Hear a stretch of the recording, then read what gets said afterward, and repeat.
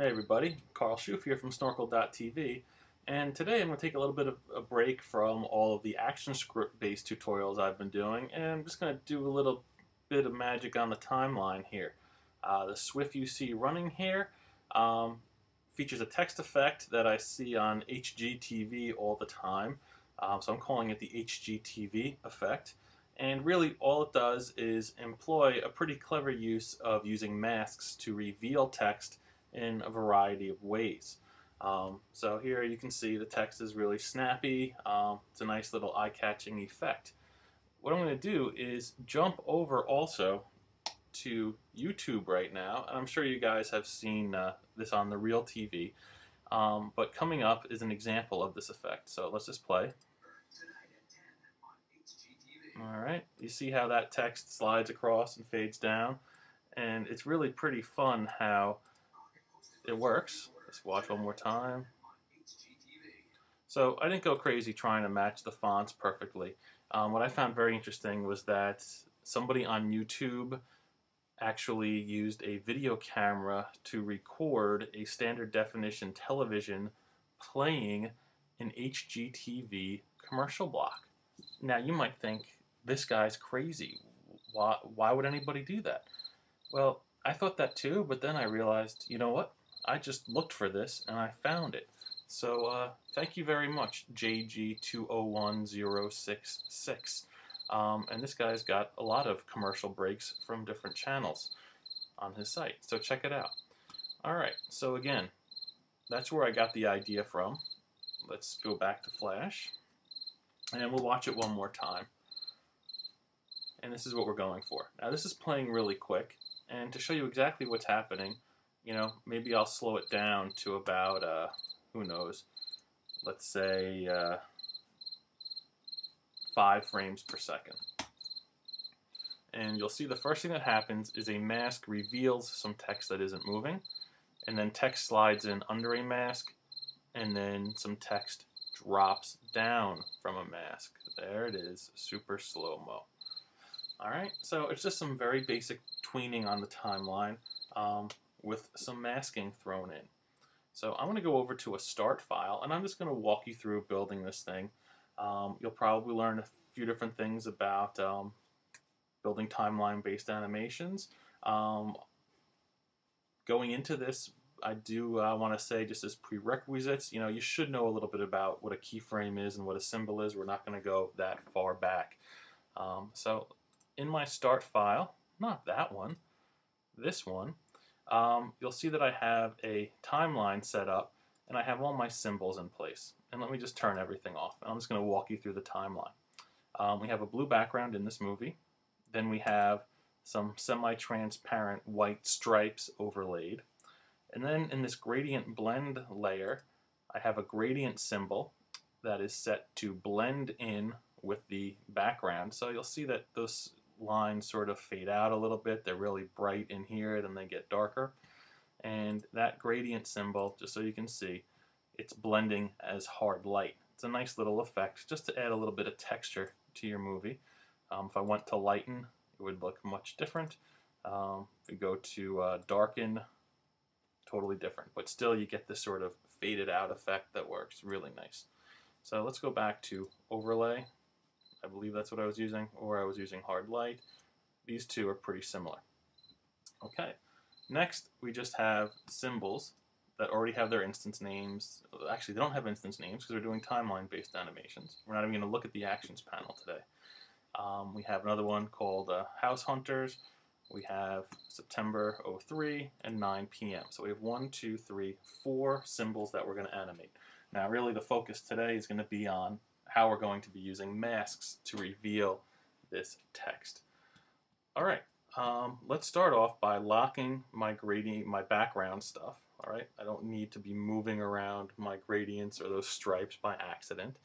And the first thing we have is series premieres. So what I'm going to do is just turn off the visibility of all the other layers so that we can really focus here. And series premieres, the way this works is the text is going to stay still, but a mask is going to move across and reveal it. And the way a mask works is basically it reveals the content underneath it. So I'm going to add a new layer, all right above series premieres, and I'm going to call it mask series. Now in a file like this, it's very important that you keep your layers labeled so you know exactly what's happening in each layer. And in this mask series layer, I'm just going to choose a very bright color. All right, and I'm going to use the rectangle tool, and let's zoom in a little bit. All right, and I'm just going to draw a rectangle that's pretty close to being the same size as that text. I'm just going to cover it up. All right, and now this object that I just drew is a shape. Now I'm going to take this shape and do a very quick tween of it. I'm just going to go out to maybe frame number 10 or so. Okay, and I'm going to hit F6 to add a new keyframe, and we're going to create a shape tween. Back in frame 1, I'm going to take this shape and I'm just going to slide it over, all right, just so that it's right in front of the S. Okay, now the way this layer is going to work is that I'm only going to see series premieres when this green box is overlapping it. So I'm going to take the mask series layer and I'm going to say I want you to behave as a mask. And so that locks both these layers, and now the masking effect is in place. I don't see that text anymore. But as that box scrolls over, you'll see that that text is being revealed. So the text stays still and that green box is moving. If I unlock those layers, I get to see my shape again. So it's just a shape moving from left to right very quickly. And we'll turn the masking back on. Now the next thing that's going to happen is House Hunters is going to slide in from the left of the stage and move right. And let's just zoom out. One, well, you know what? I might be able to just, whoops, fit it all in. We'll do that. And so I want to do the same thing for House Hunters. I'm going to add a new layer that's going to reveal that text, and I'll call it Mask House. Okay, and I'm going to be doing all my animation in the same time space right at the beginning of my movie, and then I'm going to offset the timing later on. It's a neat little trick. So House Hunters, we're going to select that layer, use the rectangle tool, and again, I'm just going to draw a shape over House Hunters. Okay, and now if I turn this mask layer and tell it to act as a mask, now I can see the House Hunters text and I don't see the green box. Well, what I need to do here is in the House Hunters layer, let's turn off the mask. I don't need to see it. I know that this is the frame where my animation is going to end. That's where it's going to be placed. So I'm going to add a new keyframe, maybe somewhere around, let's say frame number 20. Okay, this animation is going to be a little bit longer because it's going to be moving longer. So I want to just keep it going pretty good. I'm going to hit F6. So now frame 20 and frame 1. Whoops, wrong layer. Let's go to House Hunters. Select that layer. This is the layer that the text is in. And unlike the previous animation we did, I'm going to be moving the text and keeping the mask still. So in frame number 1, let's turn on that mask layer real quick. I'm going to take the text, let's just make sure it's selected, and just using my arrow keys, I'm going to slide it over.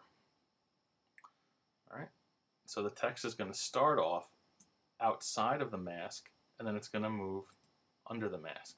Okay, and we'll create a classic tween there, and by locking this layer, now we will be able to, that layer, see that the text is moving underneath the mask.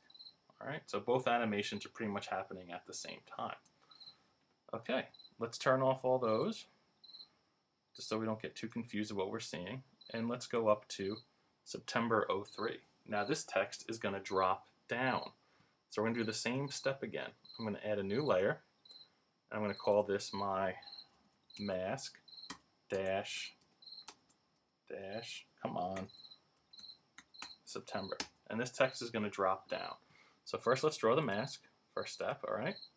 Use the rectangle tool and just draw a square a little bit bigger than the text. And September 03 is all one symbol, so let's just go out here and I'm just going to nudge it up maybe 1 pixel. Nudge. There you go. All right, let's just turn off that layer real quick. Actually, we'll leave it on, but I'll lock it. And let's select September 03. And we're going to make this a very short animation, so it's going to be 10 keyframes. I'm going to hit F6. And in the first frame, I want to make sure that that text, just using my up arrow key, is right above that mask. So what's going to happen is it's going to drop down.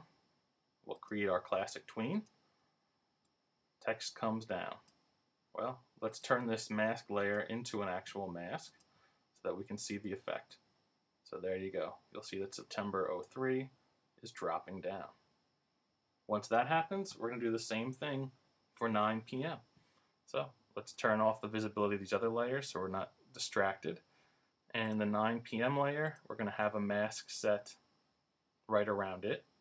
Add a new layer, double click, and call this mask.